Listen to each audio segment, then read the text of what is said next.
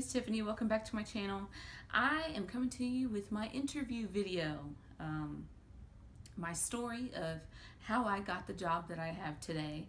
So let's get started.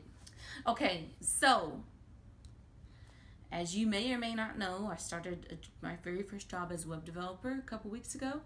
And I just wanted to come on here and tell you kind of how I went through the interview process for that. So the very first thing I did was apply for the job. Very important. I applied on Glassdoor, and Glassdoor lists the job, and then they have links to the jobs, which then take you to probably the company's website where you would then apply to that job. So Glassdoor's a job board for those of you who don't know. I really recommend that you check it out. They're good for also reviews, salary things, benefits, all types of things. They even have reviews for interviews. So I would go ahead and check out companies before you step in the interview room, so you kind of know what to expect in the interview. Anyways, so I applied for the job directly on the company's website through Glassdoor, and a couple days later they reached out. This was the actual hiring manager, which is now my supervisor. So it wasn't a recruiter or anything. He basically reached out and was like, hey, we saw your resume and we want to invite you in for an interview. So I scheduled an interview for a Monday. I went in, and it was basic interview questions, right? So I met with the hiring manager and also the senior developer. So I met with them, and they were basically asking me stuff about my work experience in regards to my resume, and just asking about my experience, like am I familiar with this, am I familiar with that, and then if I was, kind of in what aspect was I familiar with it.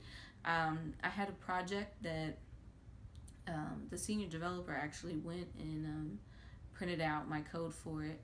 And he was saying he had a chance to look over it briefly, and was just asking me questions about my thinking of how I created that project and how I went about creating it. So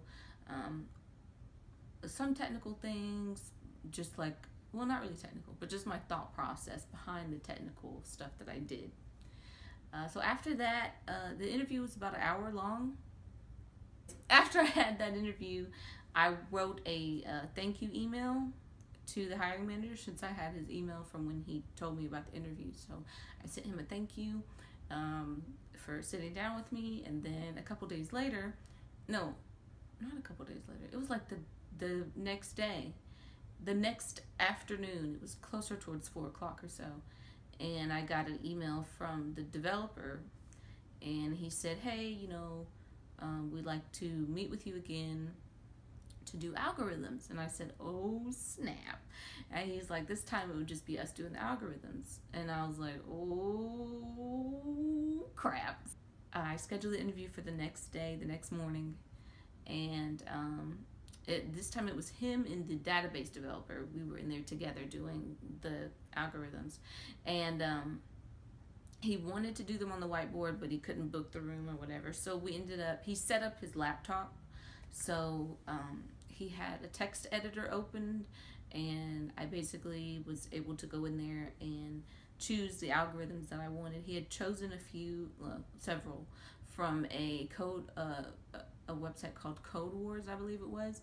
I had heard of Code Wars before, and I think I'm saying it correctly, but I've heard of the website before, but I hadn't been on there recently to do any algorithms with them. So I was kind of like, ooh, I should have went to that website and did more, but it's all good. But anyways, I did 3 algorithms, and if you hold on just one second, I will, here we go. So I got a list, because I know somebody's going to ask me, well, what were the algorithms? I don't know the exact name of them because I don't remember, but I did take a picture of them in my phone. Not physically them, but after the interview, I went and wrote down what the algorithms were so I could remember. So the first one was kind of like a game of, like, so you have a key value pair, and the key is the actual,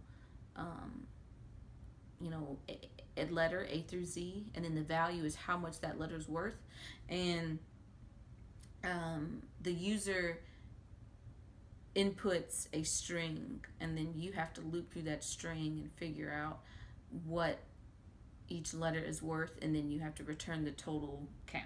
So that was one of them.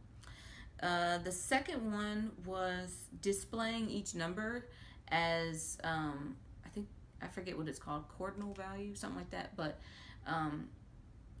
like first, second, third, so the ST, the RD, the ND, that sort of thing.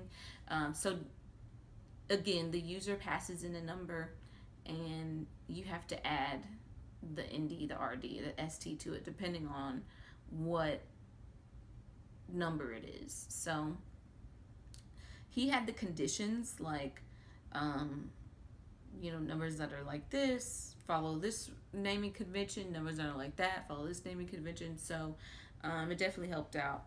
And the third algorithm was an encode function that I had to write, and it's basically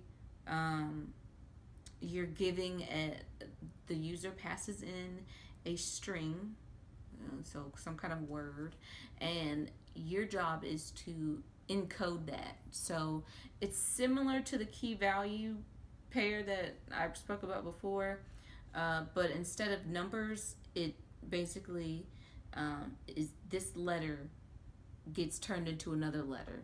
So if you were to pass in football, if you were to pass in the word football, and then in your encode you have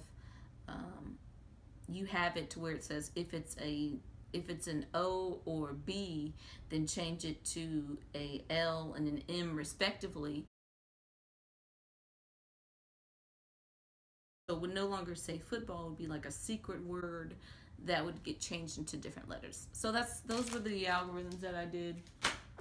After the algorithms, again, it was another hour. So I spent an hour doing algorithms, and then it was the next week when I heard back, and they they said, hey, we'd love to have you on the team. So altogether, it was a very quick process from when I applied, because I applied for the job on the weekend. So when I applied, it was like maybe total 2 weeks, maybe, going through the whole process. So okay. So if you were wondering, that was my job interview process to get the job that I have now. Your interview process may be totally different than mine, but I figured I'd go on and share. So thank you all for watching. I'll see you in the next one, and bye. See you guys.